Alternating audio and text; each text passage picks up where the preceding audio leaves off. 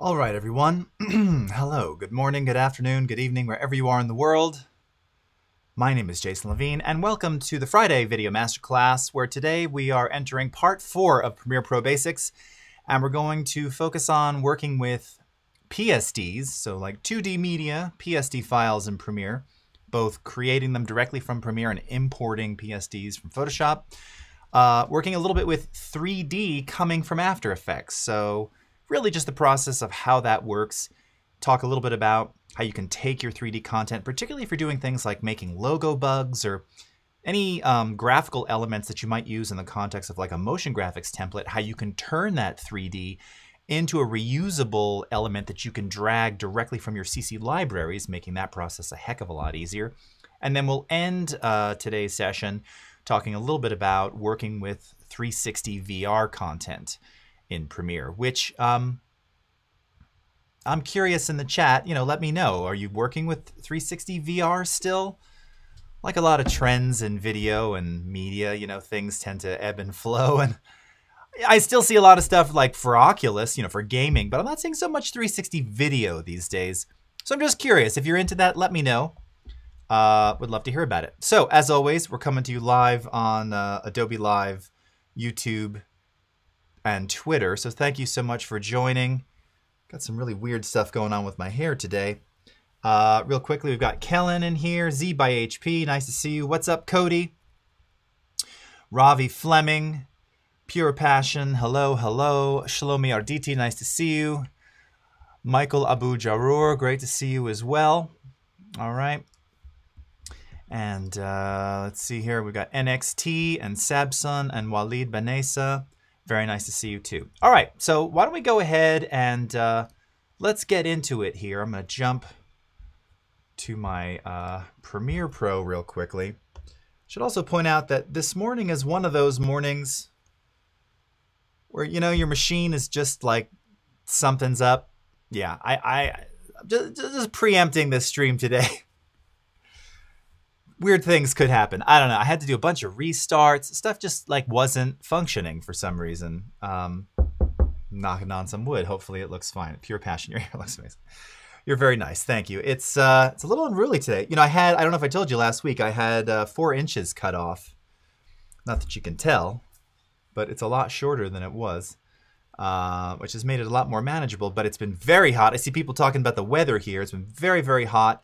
And a week and a half ago, we had about 7 to 10 days of monsoons. So it was very humid, which it never is here.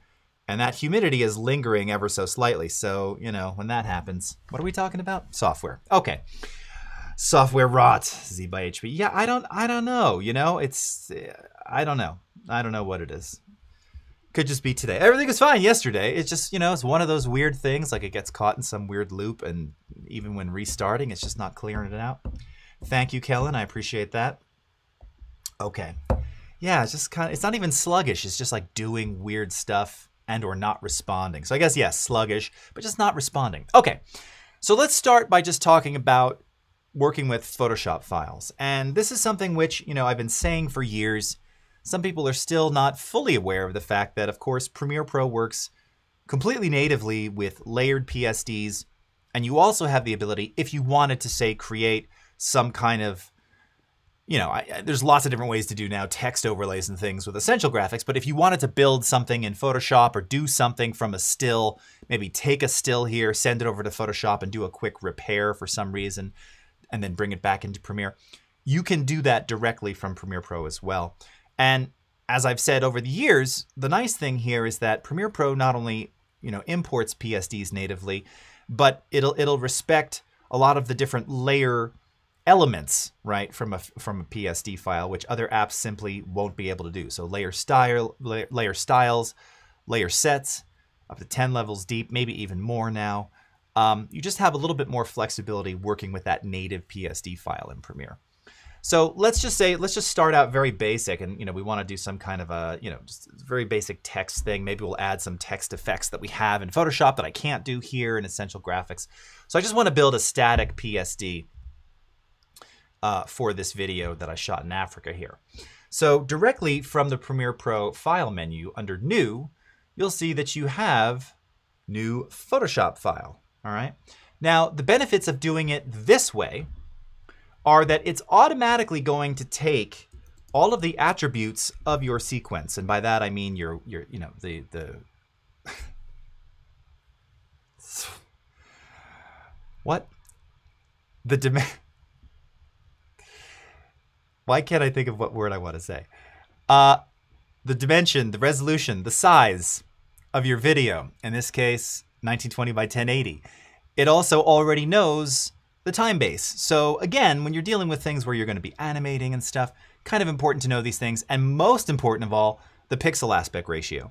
So really, while you could have created this in Photoshop and imported it separately, the benefit of doing it this way is that Premiere already knows the attributes of the sequence you're working in, and it will create a Photoshop file based on those attributes in that correct frame size as well as pixel aspect ratio. And that's, you know, 90% of the battle right there. We don't have too much of this issue anymore. You know, back in the day when most things were not square pixels, or many were not square, you were dealing with DV with these weird aspect ratios, you know, you'd create something in Photoshop, you're like, oh, amazing. You'd bring it into Premiere, and of course it would be, you know, squeezed or stretched because you had the wrong aspect ratio, and then you'd have to go back and change that, and it was a drag. So you never have to worry about that here, all right? So let's go ahead and click OK. It's going to ask to give it a name. I'm just going to stick it on the desktop, and we'll call this Africa. Click Save. All right. And now we're in Photoshop, okay? And again, you know, nothing fancy here. I'm not going to wow you with my Photoshop skills. That's what Voodoo Val and many of our other esteemed streamer colleagues are here for. But this is just to show you the workflow. So again, now, if I wanted to just say do something very, very basic, very simple, all right, I'm not going to go and try and do anything particularly fancy here. You know, I always struggle with text and color. We're going on top of orange, so maybe we'll do like a blue. This is probably going to be terrible. Or just white. I don't know. Why do I stress over this so much? And let's not do Adobe Clean. Let's do maybe not Coolvetica. Let's do Futura, and let's make that a lot bigger. Okay. And while I'm at it here, I'm going to do my little cardinal sin. I'll add a little drop shadow. All right. And let me just affect the spread a little bit. All right. Look at that. That's a beautiful, beautiful text right there. Okay. Done in Photoshop. Amazing, right? So let's go ahead and save. And we can leave this open or we can close it. Doesn't really matter. I'll come back to it in any case. Let's go back to Premiere. All right, now we're in Premiere and you're like, oh, well, I don't see anything. Right. But what you might see is that down in the project panel now, we have that PSD file. So if I go ahead and drag this in, wherever we want it, bzz, there it is, okay? Now, we're bringing this in as a, with all of your layers merged together. Now that doesn't really matter. You can still, of course, animate this just as if it's a piece of video or a graphics block. If we were to go into effects controls, you know, all of the position, keyframing, all of that stuff. So, you know, if we wanted to fly this on screen, right, where this is kind of our end position. I was just watching, Voodoo Val was just doing animation, right? So, you know, you could very quickly do something like this, you know, fly Africa on there, right? And while we're at it with those keyframes, we can add a little temporal interpolation. Ease in. All right, and let's also make that auto Bezier. And maybe we also want to do, you know, slight opacity. So opacity here, 100%. Back it up, and we'll make it 0. Oh, whoops, wrong clips. What am I doing here? All right, make sure the right one is selected. Okay, let's wind back, drop the opacity on that. Okay, you get the idea. All right, now, once you've got that PSD in Premiere, as mentioned, the fact that you created it from Premiere, and by the way, you can see your little opacity ramp automatically gets drawn on your clip here. Now, any changes that we make to this will be updated automatically. So if I wanted to re-edit I can simply say edit in Photoshop. All right, and it brings us right back here. And, let's say, for instance, first I just wanted to, whatever it is, I'm not gonna, wow you with my abilities here. It's more about that you can do all of this, right?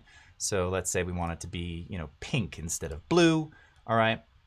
And we change the font to Cool Vetica. I'm gonna go ahead and close Africa here, back to Premiere. And you can see now, because we have it in the timeline, the changes that we make over there are automatically reflected. But of course, the animation that we already created stays. So we don't lose any of the work that we did. Now, the really cool thing about working with native PSDs here is that, now this was something which momentarily, I realized as I'm saying this, had broken the last time I tried to show it. I don't know if it's working right now. We don't have enough time to do it also. But I was going to say, having just watched Val's stream a little while ago, you can also bring in animated PSDs, and those animations should be preserved if you bring them in this method, where, in other words, you're not going to be able to change those animations, but you'll be able to view them, right? Similarly, if you had like 3D elements in your Photoshop file. So it's just a lot of flexibility when working with PSD in Premiere. Admittedly, you don't need to do it as much now because we have essential graphics. And if you've been watching any of these streams, it's so much easier now to create text overlays and motion graphical elements. Really, again, I would go to Photoshop if there were some specific text effects or something I wanted to do to an image that's in my video, or just maybe I'm just more comfortable creating, lower thirds and things in Photoshop. Whatever it is for you, you can do that really easily. All right. So that's creating directly from Premiere Pro. Now, what if you wanted to import a Photoshop file? So here's where things get really, really cool and really interesting. So I'm going to bring up a file here. This is not the one that I want, or is it? It is. Okay. Let me see if I drag. If I drag, it should give me the same dialogue here. I'm wanting to make sure that I get the same import option. I do. Okay. So I don't know if you saw that. I just dragged a PSD from the media browser into the project panel. This is the equivalent of me going File, Import, and locating it. I had just located it in the media browser because it's 100 layers deep in some folder somewhere. Okay. So when you bring in an already created layered PSD file, this is what you're going to see. All right.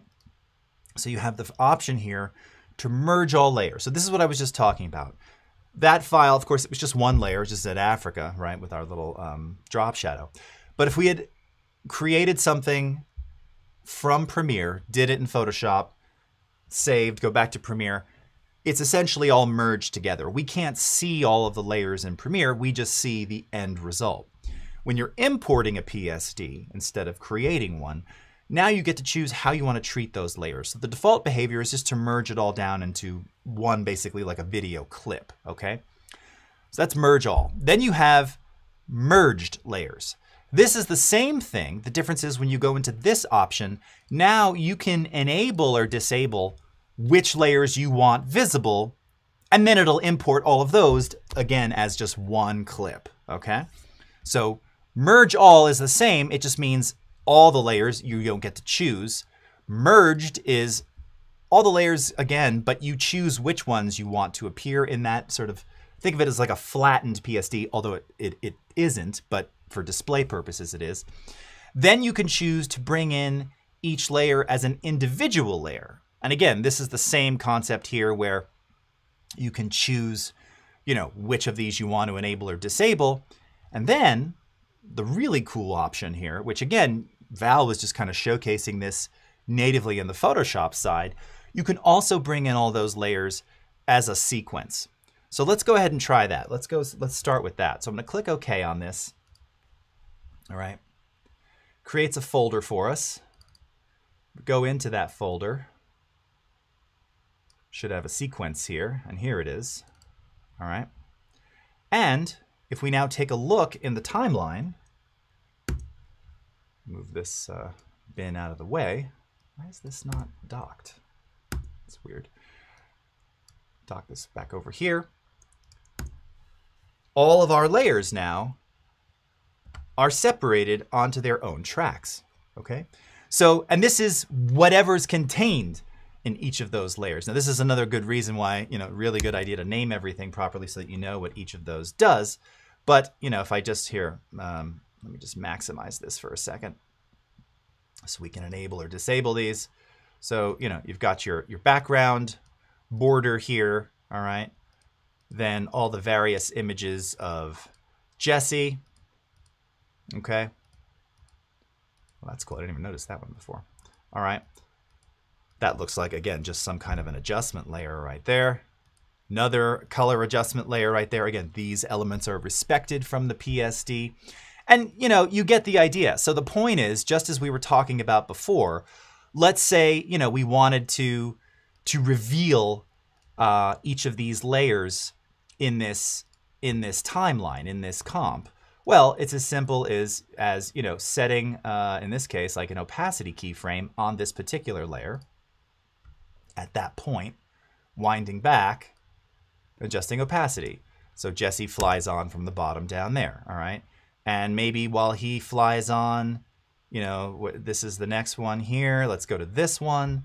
I'll do the same thing. So opacity 100% there, but maybe at this point where that one's at 50, this will be negative. All right, so they're all kind of cascading in. And then we've got this one down here. Same thing. All right, so opacity at 100 right there. Wind it back while that one's at 50. All right. And where's the... there it is. There's the name. Okay, and we'll save this one for last. So opacity there. Wind it back, and maybe I'll have that sort of appear over time. They gradually start coming in. All right, play this back. Real simple. Again, not fancy, but it's manipulating all of those Photoshop layers just as you saw Val do before if you were watching the DCC. Okay, so this is just another level, first of all, of flexibility if you're trying to do animation. Here's the other thing. Just as you're watching me go back and forth with this, all in full quality, I might add. If you're wanting to do animation, and you just saw Val do it, here's the thing you need to know. Your performance in terms of playback is going to just be way smoother on the Premiere side because that's what Premiere is meant to do. Now, you do have, fractional playback options now in Photoshop which make the playback better. But if you're doing something fairly complex, like what she was doing before was pretty complex. I find it very challenging to do it in the Photoshop timeline. It's the same keyframing concept. It's nothing new, nothing different. If you feel more comfortable, do it there. The point is you don't have to. You could also do it here. And then, of course, you have all of the other tools readily accessible to you in terms of how you treat this as if it were video. So it's just a little bit more flexibility. But again, it's entirely a personal choice as to what you do with this. And I got to say, I love this poster. I forgot how good this looked. Terry and I have shown this for years. Super cool. Okay. I wish that I had Jesse's girl. Very nice reverb mic. Okay. Yes. All right. Nice tip. Okay. Arakia Rahman, never late, my friend. Always nice to see you. Okay.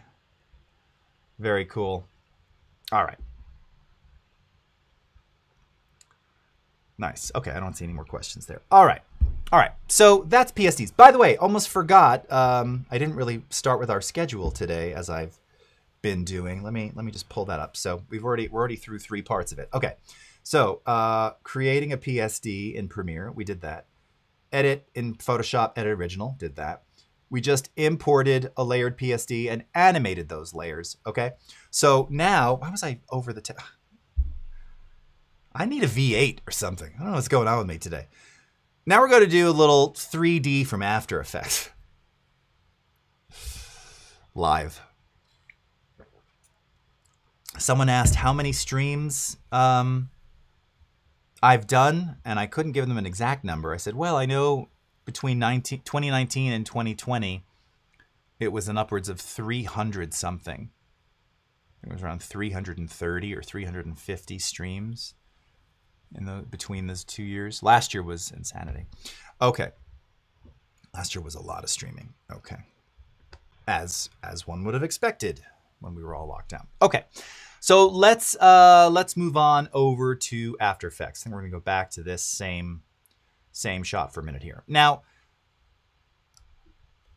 when it comes to 3D in After Effects, and we've shown a little bit of this on the stream here. You know, we redid the whole 3D engine last year at Max.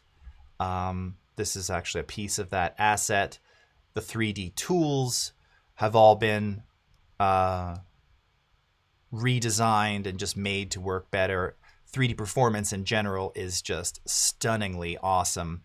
And, you know, again, if you take your orbit tools, you know, you can move around the 3D scenes in After Effects now. I mean, it feels like Substance. You know, if you've ever used Substance, it's just so real time and so smooth. Same thing here. Also, you'll see it goes into preview so much faster. You know, if you want to do dolly in, dolly out, you know, this kind of thing. Again, it's just smooth.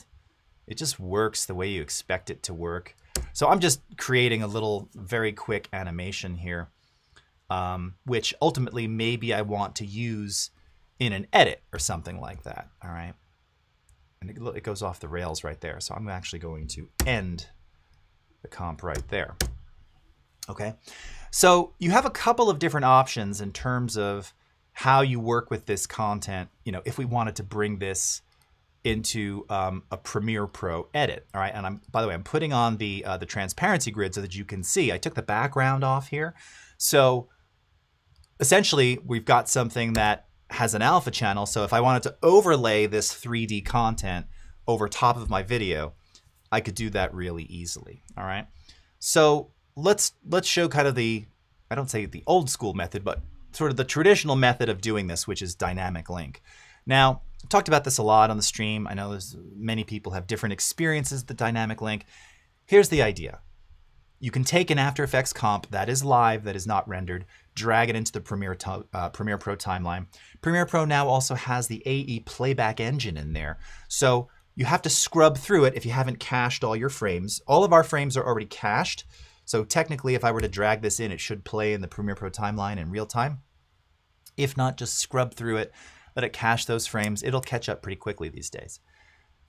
You can do that for anything that you create in After Effects. So this doesn't only apply to 3D workflows. It applies to any content that you're working with in After Effects can be leveraged in Premiere in real time via dynamic link. And we're going to do it via a simple drag and drop. So I just want to make sure that my project panel is exposed here. This is just going to make life a little bit easier for me. Let me just make the interface a little bigger. All right, I'm just going to stack let's make another track right there. We don't want any audio, just a video track. Okay. A little bigger. All right. Back over to After Effects. And this comp is called Mountain Zoom. So I'm going to take the Mountain Zoom composition right here. All right. I'm going to click and drag it over into Premiere Pro. All right. And when I do that, as promised, now I am scrubbing through this as if it's a piece of live video in Premiere, right? And if I take this and I now drag this into my timeline, okay, I now get to have and as promised, I told you, you're not always going to get that performance. Oh, look at those last couple of frames. It's kind of, it choked on a little. That's all right. It also brought in the whole piece, which I didn't want. All right. But now we've got real-time 3D happening inside of flat 2D material. And this is all live, okay? So just like with the PSD file, all right, if I make a change to something here, okay, so let's just go to, I always use the same ones because they're just obvious and it's easy to see.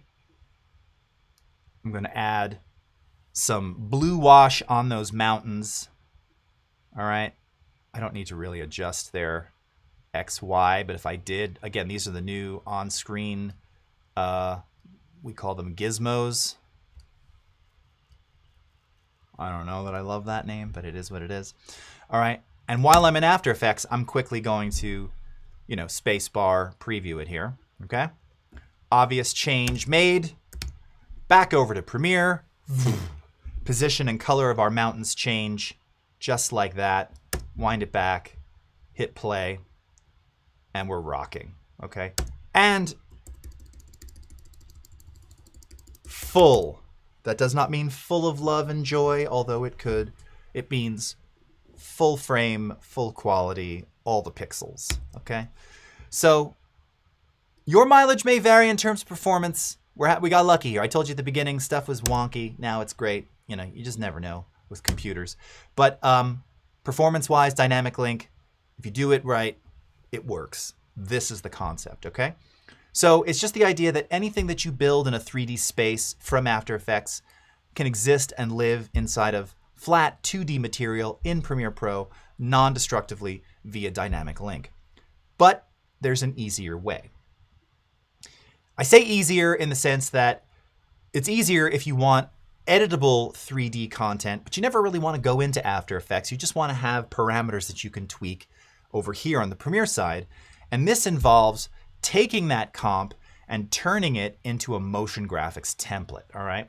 So let's do it. I'm curious to see what, you know, what we might want to do here. Now, this particular comp, there's not a lot of things that you would ultimately be able to edit necessarily in Premiere. I could, of course, change certain things like, you know, these back mountain parameters here. Let's see if I solo supported properties. So, you know, obviously we could set up things like moving the relative position of the camera or any of the clouds or any of these things.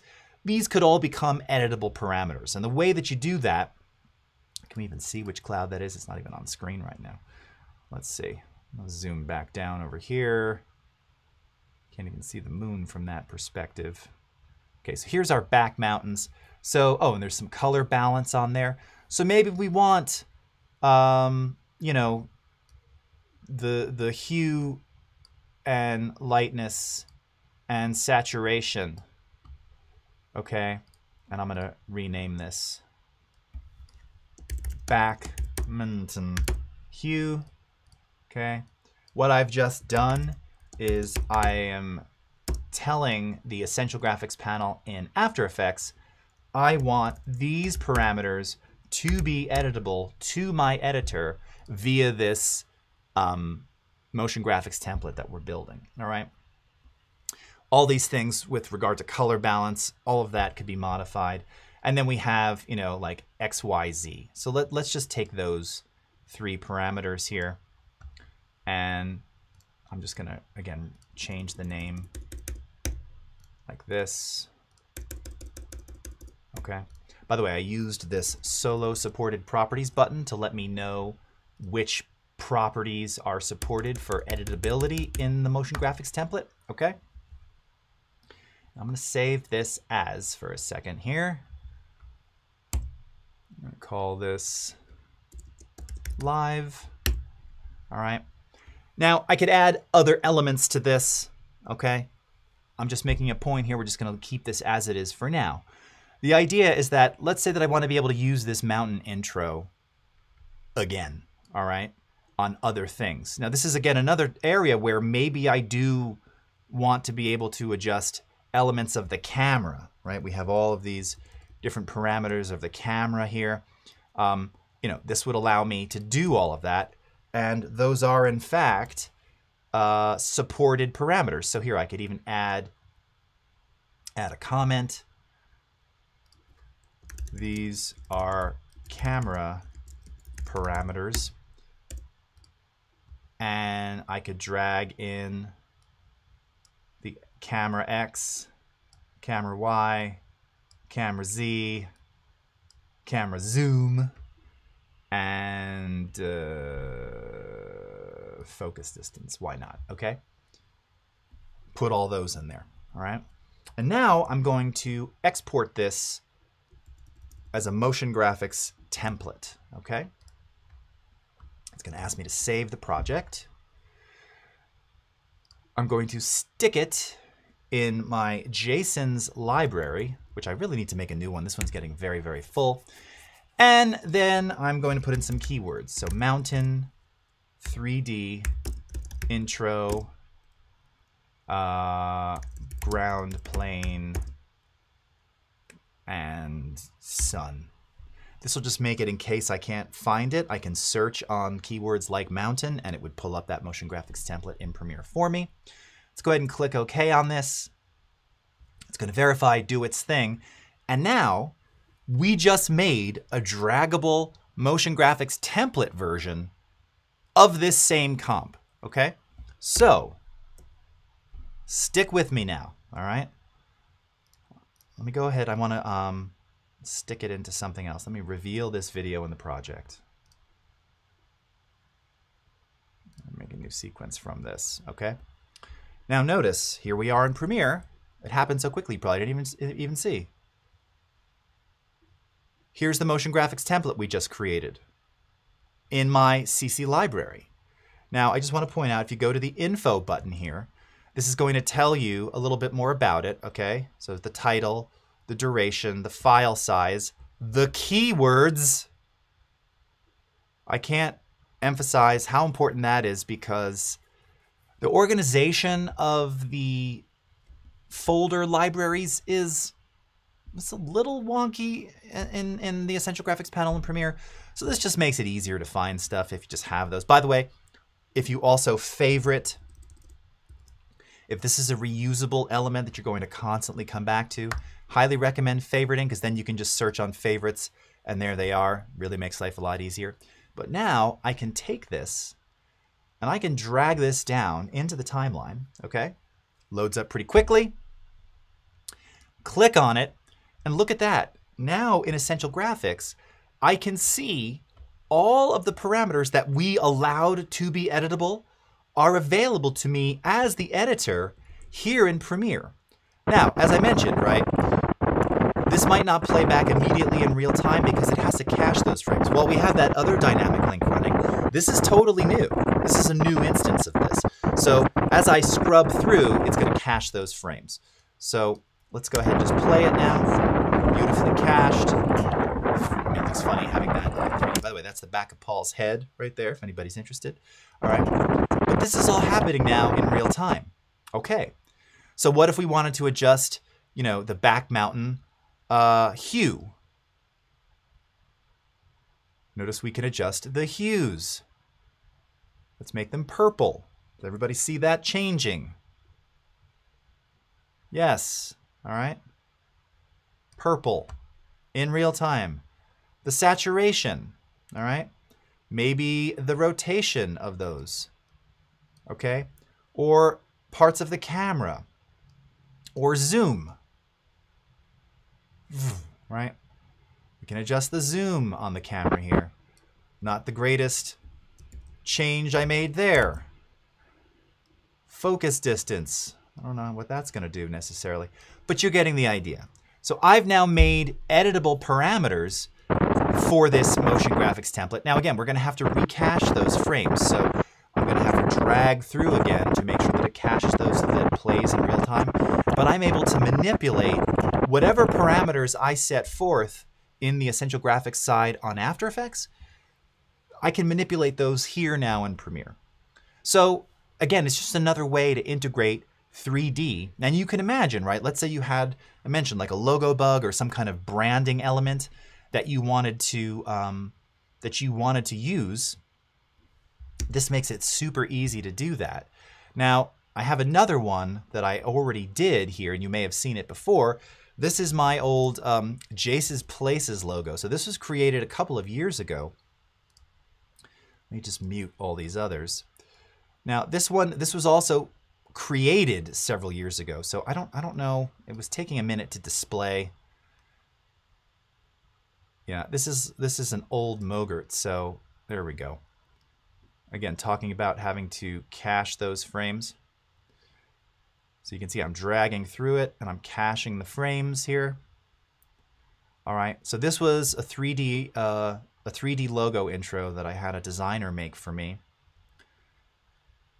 Very intense 3D. By the way, again, created with the Cinema 4D extrusion engine, but before we revamped all the 3D tools. So this was kind of done old school. All right. Now, again, I'm scrubbing through this so that you're going to get real-time playback. But you can see that we're overlaying true 3D over top of this video. And as far as editability, the only things that I allowed to be editable were the colors. So JPS, so those specific letters that have those hues, here are the colors that you can edit, right? So if I want, now this actually works for this landscape here, for this particular scene, but let's say I wanted, instead of that, that blue, let's say we wanted this to be, you know, a bit more on the red side. All right, something like that. I don't know how that's gonna look in terms of color harmony, but we'll see. All right, give it a second. It updates on screen, okay? Now again, because I've now made this change, I would have to scrub through this to cache those frames so that I can get real-time playback again. But the whole point is that if I'm making my show, Jace's Places, and I know that I'm gonna keep using this 3D logo, I don't need to open up After Effects and drag it in every time. I can save it as a motion graphics template and then use that as my reusable variation. And this workflow in and of itself is so cool because it just gives you an enormous amount of flexibility. And again, I don't need to have access to everything. I'm not changing all parts of this. I want to be able to change the color based on the environment we're in. Or, you know, maybe I'd have specifically, you know, I'd give access to the color range of this white mountain cap here, because I'd like to be able to change it from light to dark based on time of day. Or if I wanted to give it, you know, like you know, some kind of a golden hour hue, whatever, you know, maybe I wanted opacity options for some of those layers. Those things can all be editable parameters through your motion graphics template. It's just entirely up to you. But as you saw, it's just a matter of dragging parameters in. Which parameters, you ask? Well, you just click on Solo Supported Properties, and then it's going to show you all of the properties that are available to you to add to the motion graphics template. All right, and you'll see, because we're working with 3D layers, you know, the ability to enable cast shadows, light trans, all of these parameters can be part of that motion graphics template. All right, super cool. Brazil, great old movie. I agree. Diego, what's up, man? Umacorn, how are you? All right. Just checking here. All right. Very good. Okay. No more cues. All right. Either you're really into it or you've fallen asleep. Okay. So that's a little bit on working with 3D elements from After Effects in Premiere Pro via dynamic link, drag and dropping the comp, or simply by building up your own motion graphics template via the Essential Graphics panel, exporting as a motion graphics template, and then dragging right into Premiere and having access to only those parameters that you want to edit. So flexible, all right? Okay, so for our last 15 minutes or so, we're going to go back in time. So by the way, I didn't see anybody in the chats here say that they're working in VR. So if you are, just give me a thumbs up or say something. Because if you're not, I'll never show it again. No, I'm just curious. Okay? Okay. So VR, here's the thing about VR. If you're shooting with VR content, hold on, I'm going to sneeze. Excuse me.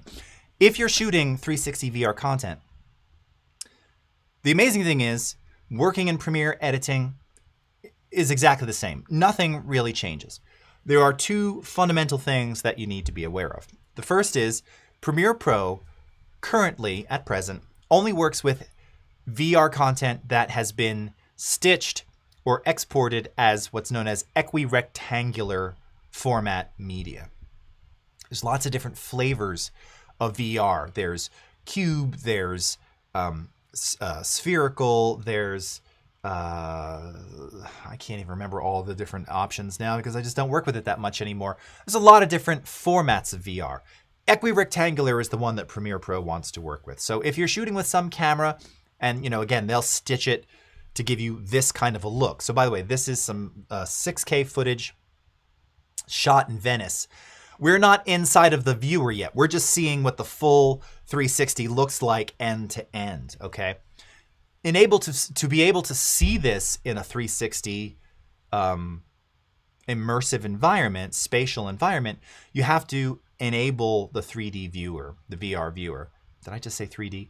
The VR viewer. And of course, that's a button that's inside of the button editor that is not made available by default. So you have to turn that on.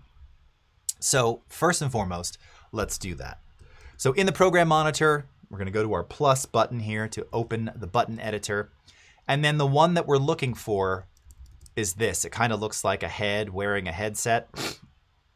Sort of. I just got like an allergy attack. Let's go ahead and take VR video display. I'll drag it next to my effects mute. Click OK. And now when I click this, now we're in VR. And it's like we're in a VR viewer. And if I click and simply drag the video, now you can see we're seeing a true, 360-degree representation of this, okay? Now, I always get asked the question when I show this stuff, so why is it square? Because, my VR viewer is widescreen. It's, it's 2:1 or it's 16:9 or whatever. Okay. By default, most of many viewers that previously used to deliver square because really widescreen, I mean, I get whatever. I don't know. VR makes me puke. I don't use a lot of VR. I don't use any VR because it makes me vomit. Traditionally, though, most of your viewers were really showcasing a square aspect ratio in the viewer. Some were doing 16:9, some were doing 2:1. The point is, if you click on the little wrench menu here, you'll see that you have VR video settings, okay? And if we go into the settings, you can change the monitor view angle, horizontal and vertical. So if we wanted like a 2:1 instead of a square, now we've got 2:1, all right? So, and this is just for preview. This doesn't affect where it's going or how it's displayed. That will be determined by whatever the goggles you're using support, right? Some have a square view, some have just other aspect ratios. This is purely how you want to view it inside of Premiere. And you can set it to whatever your device uses so that you're seeing exactly the same thing, right? Makes sense. So that's all contained in the VR video settings, all right? Now, additionally, you also have this show controls option. This just gives you the starting coordinates. And we're going to come back to this in a moment because one of the most common questions people always ask me is, well, what if I want to change the starting orientation? This is where this video starts. So when you put the VR headset on and you're looking straight ahead, this is the view. Now, it makes sense. It's the front of the gondola. It's not a very exciting view. Maybe I want to be able to see those clowns in the back or whatever was going on in there. I'm going to show you how to do that in just a moment. But as mentioned, you can also just turn off those controls because they kind of get in the way, all right? And again, you still have the freedom here to sort of move about, all right? So again, enabling the VR video display, changing the aspect under settings. The default is square, 180 by 180. You can customize to whatever you want. Let's just leave it wide for now, okay? And we're going to come back to stereoscopic. I have a little piece of stereoscopic footage I'll show you in just a couple minutes. All right. So that's essentially it. And now, once you're in Premiere and you're in this viewer, you can see I'm scrubbing, we're playing content, okay? All right. And why isn't it following the boat? Well, because I haven't keyframed anything. Now, the other nice thing is if you are actually editing with a headset and you're just kind of stitching things together, putting clips together, you see that you do have the ability here to enable the Adobe Immersive environment. So you're going to turn this on if you're working with a headset while editing. This also, if you've seen, this also enables you to do some very basic editing with the timeline in your goggles, where you can actually see the timeline and you can scrub and play through. It's pretty cool. It's really pretty cool. You also have the ability to monitor ambisonic audio, so spatial audio in your VR headset if you have the correct hardware connected to your system. So if you're going to be working in a headset while editing, enable both of those things. It's going to make the experience that much nicer for you, okay?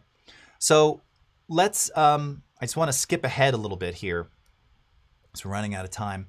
Let's talk about changing the starting orientation, because like I said, this is always the first thing that people ask me, all right?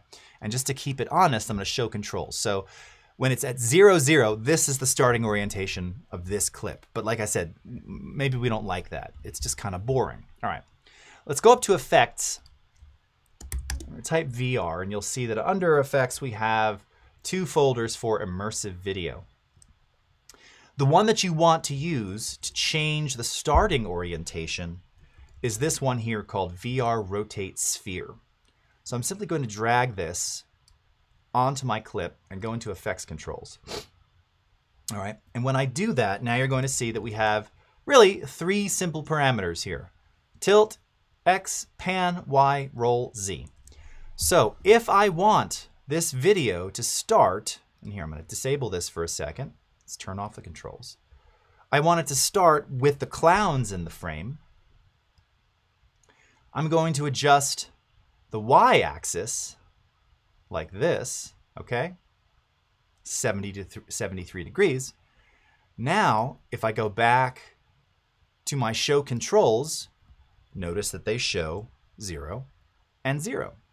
So we have now just changed the starting orientation. So if I were to export this video right now, this is the first thing people see, not this, okay?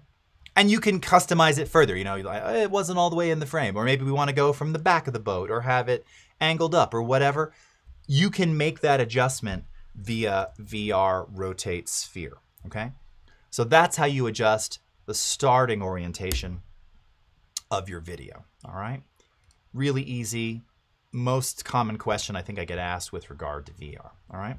Second most common question is, how do I integrate like a motion graphics template or just text inside of VR, okay? Well, similar concept. I've got a little graphic that I created here, okay?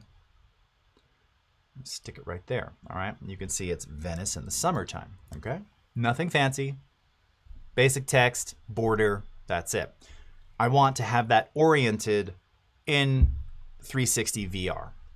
So we'll turn on the viewer and okay, now we're in VR, but you know, again, this is weird because it's now bent because this motion graphics template was created in a non-360 environment. So it doesn't know what to do. So it's bending it because it senses it's spherical, but that's not what we want, right? We want that to be flat because maybe I want to, you know, orient this along the wall or something like that.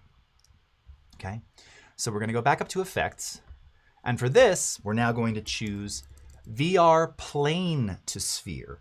So this is going to allow you to take two-dimensional flat graphical elements. This could also be an image, right? It could be another video.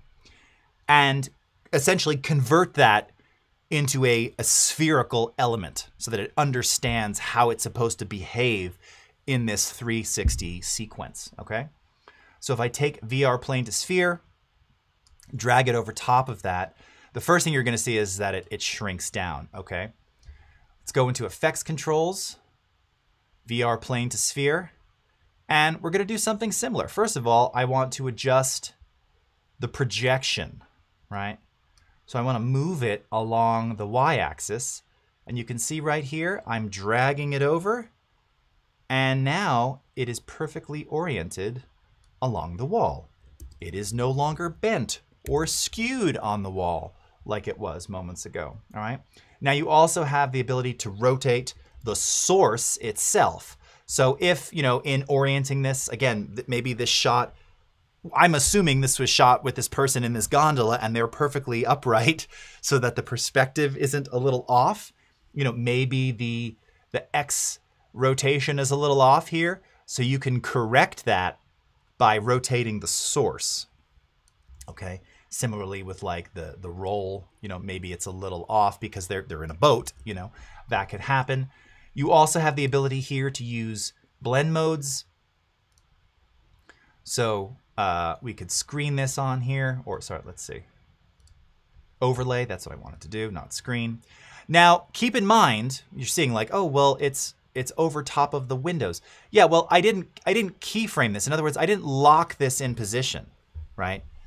It's locked in the sense that if I move away, and by the way, this is where the plane to sphere is so cool, because notice now it respects the exact orientation as I move out of the scene, right?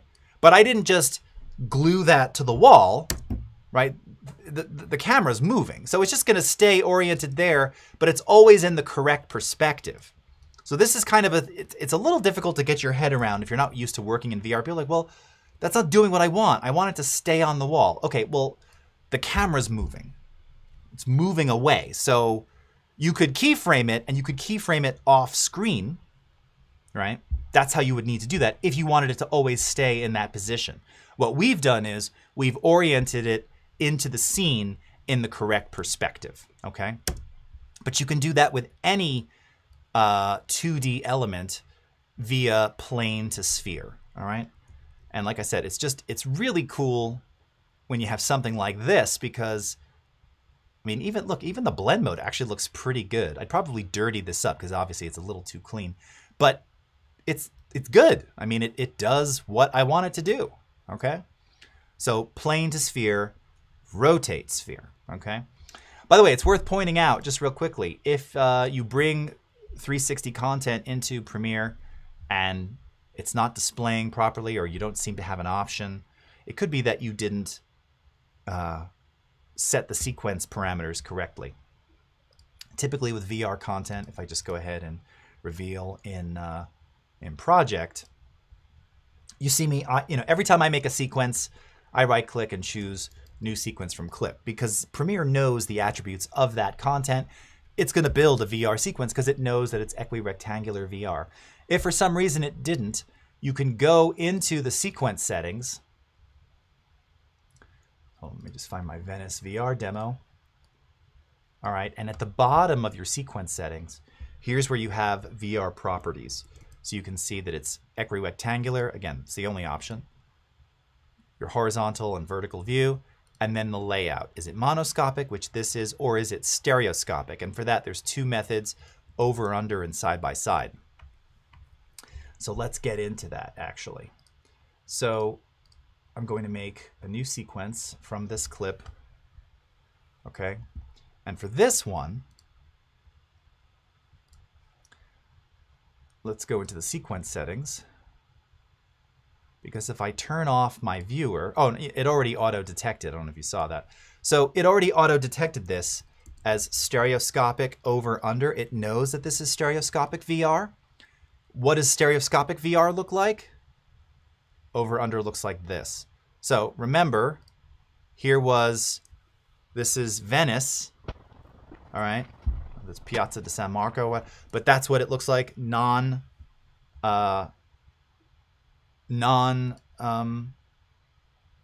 3D, what? Stereoscopic. Here's what it looks like stereoscopic over under. And it auto-detected this.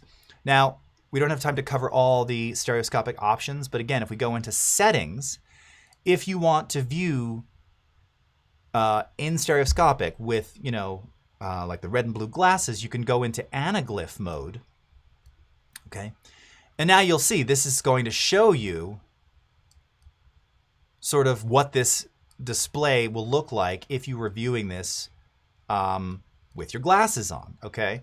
And you also have effects. You have effects in here that will allow you to adjust the stereoscopic positioning. So a lot of times, you know, things are a little off. It's too much and it doesn't actually respect that 3D stereoscopic view. So under projection, you have the ability to make corrections to that as well. Your disparity adjustment here. So if you wanted to like tighten up or correct any of those stereoscopic artifacts, you can do that here, okay? And you can see it's got like stretch to fill frame, input auto VR, auto output VR, and then you have pan, tilt, and roll, all right? So a lot of options here. When you're done with this, you simply go File, Export, Media. H.264 is the format you're going to want to go to, and you're going to find a whole series of presets which will allow you to export this for VR, for YouTube, and Facebook. That is all the time we have, my friends. So until next time, have a great rest of your morning, afternoon, evening, wherever you are in the world, and we'll see you again. Have a great weekend. Take care, everybody. Bye-bye.